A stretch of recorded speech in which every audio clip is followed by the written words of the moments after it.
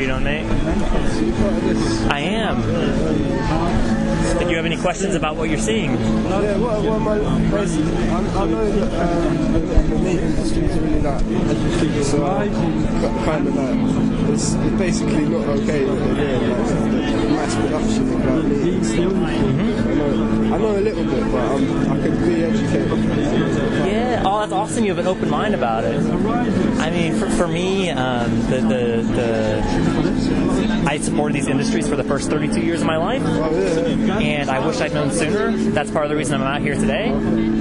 So, I mean, what you're seeing on the screens is standard practice in the UK. So you've got cramped conditions, and I don't know, do you have any companion animals at home? Like a dog or a cat?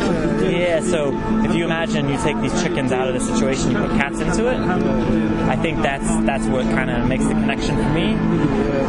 A lot of this happens behind closed doors. So, I mean, someone might argue that maybe the meat industry, like the production of it isn't good, but maybe some people would argue that you need meat like you don't get all your like nutrients and stuff. Yeah. I know. I've heard vegans say that you can get a lot. You can get all your ingredients and stuff that you need.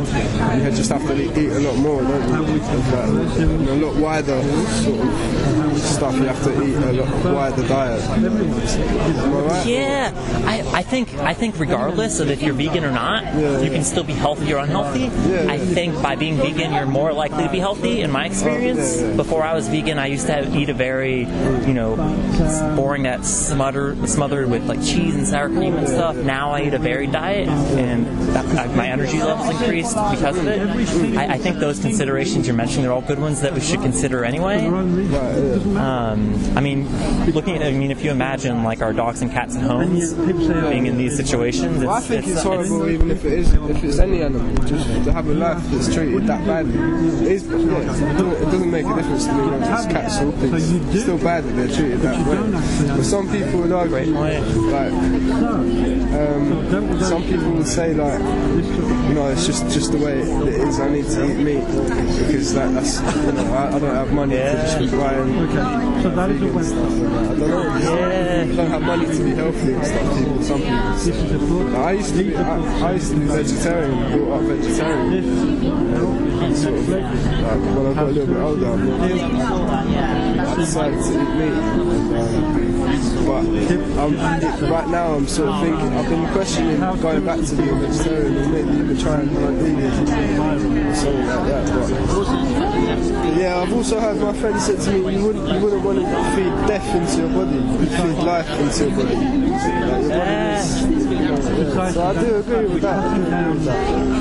Oh, that's awesome. It sounds like you kind of come full circle, yeah. But also, I watched this video and it was saying about how human beings, like the human race, the way evolution has happened, like back when we were less evolved, we evolved through eating meat and like cooking meats, and like our brains, it's been proven that our brains have like actually developed and gotten bigger through cooking meats and like finding like different ways of getting different meats and like cooking bones and getting the bone marrow because it's like nutrient dense or something like that. Yeah, and I've read similar things that say that it's plants that I think what's important is we're here now. I've looked into this for the last 4 years. I've yet to come across a nutrient that you can't get from plants.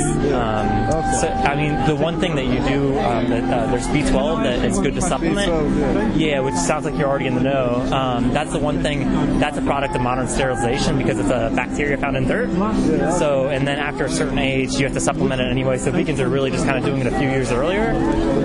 But besides that, you can absolutely thrive and not have to contribute to these systems. I mean, they're showing some cows here. Are you very familiar with the dairy industry? No, but I don't drink milk myself. What about like cheese or? I eat cheese, but I don't like milk myself. Yeah. But I know it's bad because they take away the calf from the mother. Yeah. What What do you think about that? Kill the calf. Yeah. I think that's horrible. And I think if you can survive with it, it's just that some people, I think they wouldn't be able to see past the fact that they feel like they need milk. So they need meat, they need a steak, they need that sort of stuff in their diet. And I just think there needs to be like, I don't know, people will see this and think like you're just trying to guilt trip them or something. Yeah. But at the same time, like, I can obviously it's horrible that lives are being treated like this.